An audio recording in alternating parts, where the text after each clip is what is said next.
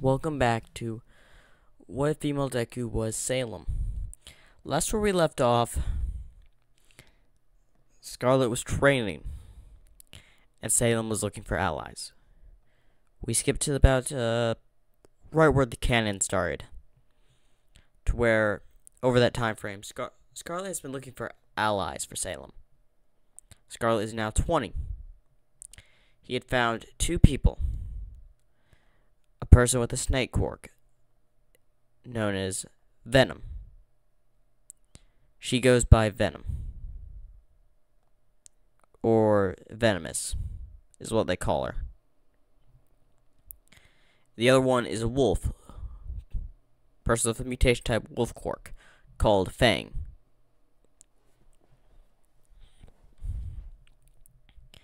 Those were the only two allies he had gotten for Salem. And over the time frame of All for One and All Might's fight, pretty much forgotten. The only person that's still curious about where the Grim Bird came from was the detective All Might trusts. But it's pretty much come to a cold case. He hasn't found anything on it. He's still trying to get clues, ideas. Why did it happen? While Scarlet is trying to find someone to be a spy at UA. But then again, he's thinking to decide against it. As he's walking, taking a look at the people, and noticing all the bad stuff, the discrimination between villainous quarks, mutation type quarks, pretty much everything. He's seeing the evil side of what the people can do. And that's why he's allied himself with Salem. As he's walking through, and one thing I want to say about Scarlet, if y'all remember in the last part, I think I described his weapon. So hopefully y'all know. But Scarlet looks like this picture right here. He's not wearing the armor now, he's just wearing regular clothing, but that is his suit whenever he goes full villain, or basically when he's in battle. Anyway, back to the story. As he was walking through the streets, keeping a good eye on everything, he noticed explosions, and noticed a boy being caught by a villain. Heroes can't do their job. As he hears people saying they don't have the right quarks for this and all that. I just want to say, any one of them could have gotten Bakugo out of there. And I'm going to tell you why. Death Arms could have rushed in, ran right through. I don't care if it tackled or hurt Bakugo. He could have gotten Bakugo out of there. The only one that I can give an excuse for in that situation is probably Mount Lady. Other than that, all of them could have saved. Kamui Woods, he could have used his wood quirk. And the fire hydrant guy, or fire hose guy, the firefighter, whatever, could have used his water quirk. Again, I'm off topic. My bad. Back to this. As he decides to get on a rooftop and puts on his gear. As two werewolf Grim are right by him. I've had enough of this. As he swings his chain, wrap around Bakugo, the unspiked end, pulling him out and tossing him towards the heroes. As one man looks up, trying to figure out who did that, but all they see are two creatures diving down, basically hitting the sludge villain, splattering him on the ground, and proceeding to cause chaos. That should cover my escape. As he walks away, jumps into an alleyway. As he's walking away, he's hearing the screams and the battle of fighting. If it wasn't for the orders Salem gave me, I would have joined y'all. He's referring to the two Grimm currently in combat, basically a block over. But I've got work to do. As he's heading somewhere. As we go to the fight, as it took a little bit, but Death Arms managed to kill one, as the other one is still on the loose, where it managed to get away with quite a few injuries.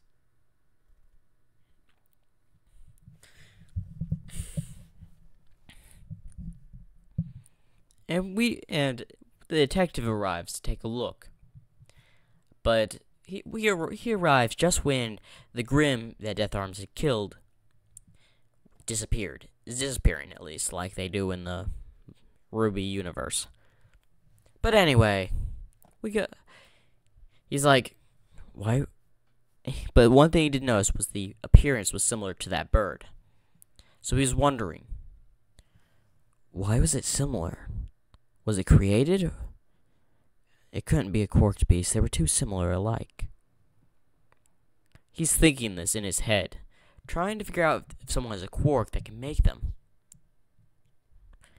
As he's contemplating this, we're gonna just go all the way over, across town, into a factory, industrial era. Basically, with a whole lot of factories and all that. As we see Scarlet, he's just walking around. As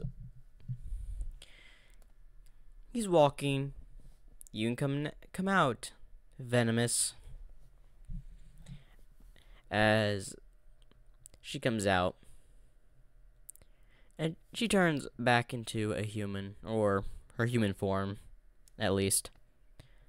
The thing about her quirk, she has 3 transformations. She can turn into a snake. And I'm not talking small. I'm talking like the Grimm-sized snake. Second, she has her half snake form and half human form. And when I'm referring to the quarks, all 3 of these people were originally quarkless. And their quarks were technically given by Salem. But basically they were fused with Grimm. That's how their quarks came to be. Because Venomous was fused with a snake Grimm. And Fang was fused with a wolf Grimm. That's how their quarks were infused to them. Yeah, I'm not going with she's just going to trust quarked people. She's making sure they're loyal. 1, Scarlet is loyal. And if they're willing to fuse with a Grimm, they're technically Salem's pawns. Anyway, why are you following me? I heard you were doing something interesting, so I wanted to get in on the action. I'm just looking for a recruit. A recruit, whatever. It could be a person with a snake quirk. I couldn't care. It could be a person with a fire quirk. It could be a person with who knows what quirk. I'm just interested in what you're doing. Fine, follow me if you wish. As he opens an old factory that was clearly abandoned. As he walks in. But why are we even searching for this new recruit you're talking about? Well, this new recruit found a Grimm. I thought all the Grimm were back at headquarters. There are some Grimm that Salem has roaming around the cities, undetected by the society. Well, this person found one, and it was a small Grimm. But what he did, he thought it was an animal. So before it dissolved, the person ate it out of hunger and fused with the Grimm. Ooh, I wonder which Grimm it was. Probably one of the lesser known ones. As they enter the factory, they're walking around. They don't notice anything suspicious. As they decide to split up. as a person's following them, using all four paws, or hands, whatever, following them from some of the machines, following after Venom. He jumps off to strike at Venom. She quickly turns into a half-snake human form and wraps around the person. As Scarlet turns, I see you caught him. As it's a person in a grim rat form, skin black and white, kind of like the Grim here, but with a more humanized figure. Let me go. So you're the person that ate the Grim. So what? So listen here. You ate one of my master's Grim, turning yourself into one of them. I was sent to apprehend you. Is the man still trying to struggle to get out of Venomous's quirk? Or her form? Yeah, I wouldn't try that. As the grip tightens.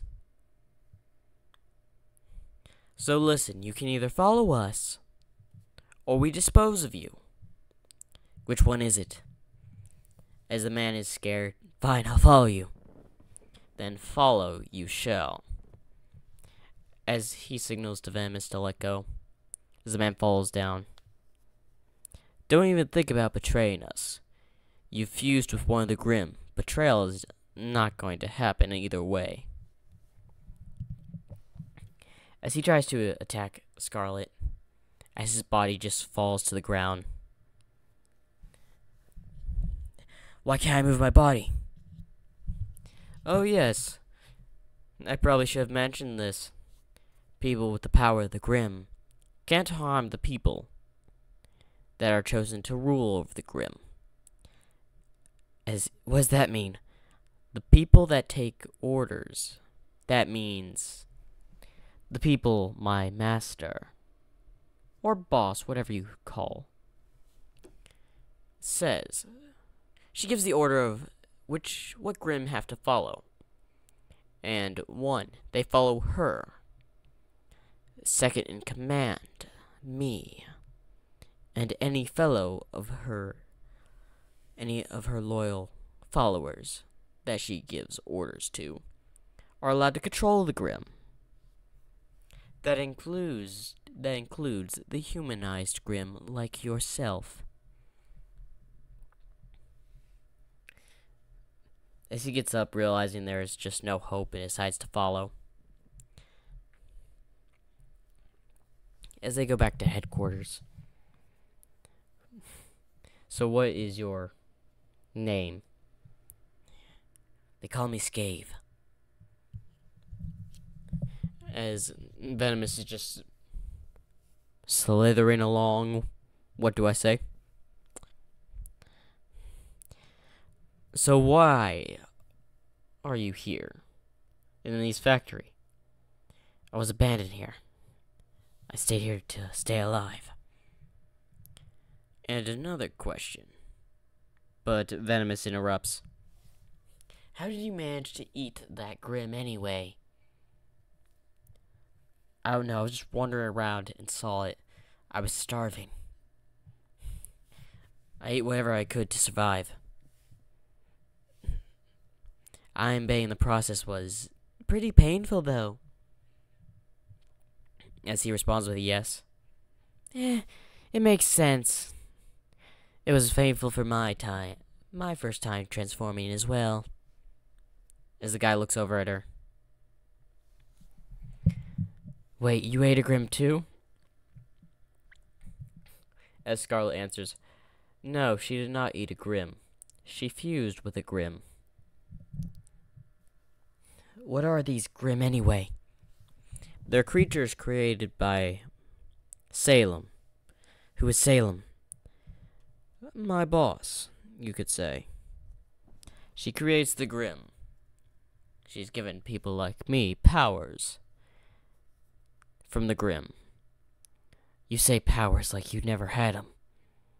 As he looks at him, of course, I was born quirkless, as well as Venomous was. Hello.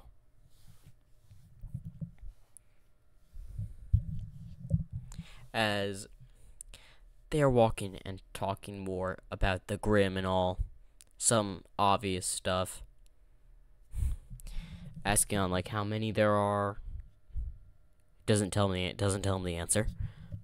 But asking simple questions. When they finally reach the base in the forest, where the trees had turned black in a mountainous area, with black pools and several buildings, an abandoned, basically town in a forest. As when they walk in, they notice a whole lot of Grim. There are more Grim here than usual. Scarlet says, "You're right. Most of these Grim would just be wandering around. I guess we'll have to talk with Salem." As the guy is still scared. "Oh, don't worry. There'll be a use for you. But for the meantime, follow." As they walk in, as they enter a room, why hello. As the third guy with the Grim mutation, rat mutation, jumps. "Oh, it's you, Fang. Where's Salem?" She's fine. Just out for a bit." "What are you talking about? She hasn't left this place in years." "She had to. Had some business she said she needed to take care of. Not sure with who, though. But anyway, we go to Salem. Salem walks in. It's been a long time, hasn't it, all for one? As she sits at a table with Grim surrounding her. "Yes, it has, Salem. I want one of your Grim to help with the USJ attack happening." You're planning to attack UA, eh?" "Yes, All Might has started to work there. Perfect chance to take him out. With your Grim, I believe it can be done." "Why should I loan you, a person that seeks for my power? Take my Grim." "But I will allow it, since All Might is a problem in my way as well. But if it's experimented on, I will know. And I will send Grim rushing to your base to tear it to pieces. Understand that." As All for One knows the series of what she can do, and knows that he can't fight on a two-way battle with the heroes and Salem. So he agrees upon this. "Fine. But just know, the time will come when I have your quark. We'll see about that. I've already chosen the Grim you can take." "All right. It'll be dropped off at the USJ for you." "Fine." As All for One leaves. As she leaves the room, entering where all of her subordinates are. "So this must be the person that ate the rat Grim. It would have been helpful that you told me what Grim he ate first, Salem. I felt like it was not needed to know the information on that one. So, this is the person." As she stares at him for a moment. "A coward, I can see.